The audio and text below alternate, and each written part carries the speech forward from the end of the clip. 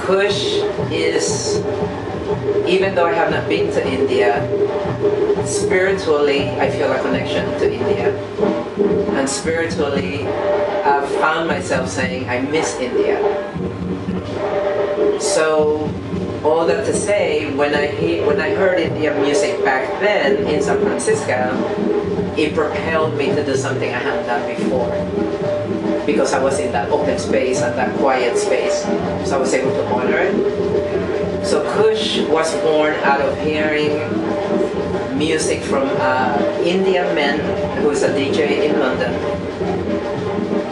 I read an article about him, went out to buy his music, and he inspired a whole bunch of stuff. And to me, that's spirit working through me. So I honor that. Kush was born, and I had never done any choreography like that before.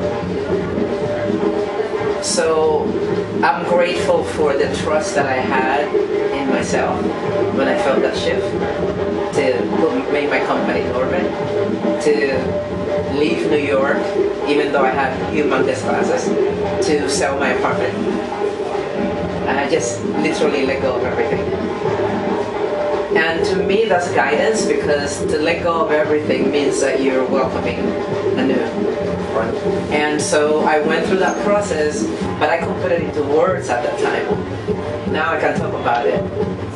And I feel extremely blessed.